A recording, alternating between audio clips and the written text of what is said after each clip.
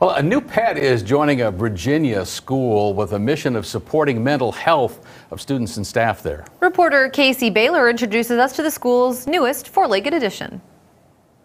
She's a half golden retriever, half Labrador. Meet Jet. She's calm and gentle.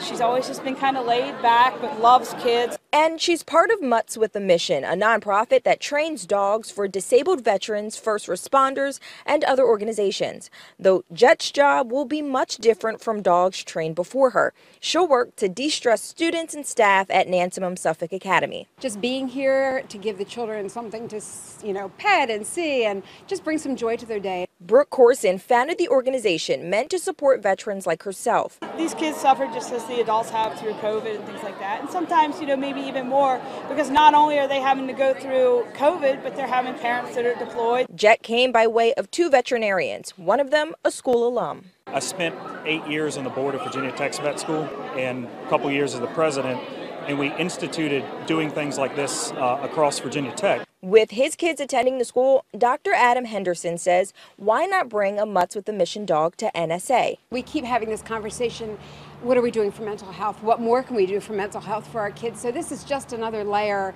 on top of the many other things we're trying to do to help our students through this post-pandemic period. Corson says this is the first time she's placed a dog with a school and says Jet will make a great addition. So she's been in schools. She grew up with a family of 4 kids. This will be her environment. She'll love it.